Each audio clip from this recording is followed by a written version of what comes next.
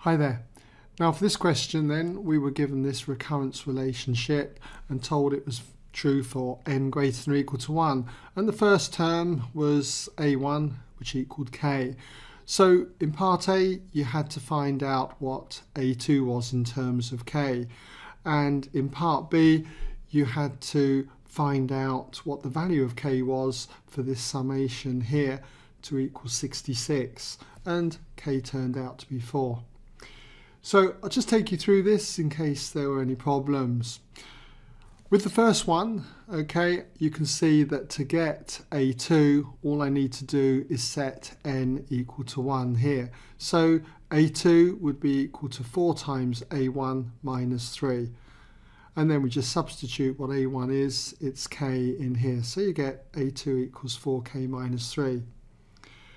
So in part B, where given this result here, this summation, always a good idea to expand this. This is simply a1 plus a2 plus a3, so it equals the 66 here. I've got the terms a1 and a2 in terms of k. We've got them already over here. But I need to get a3. So for a3, I just set n equal to 2 in this. So I get a3 equals 4 times a2 minus 3. So that's 4a2 minus 3. Substitute what a2 is in here, which is 4k minus 3. Expand and simplify, and we get that a3 equals 16k minus 15.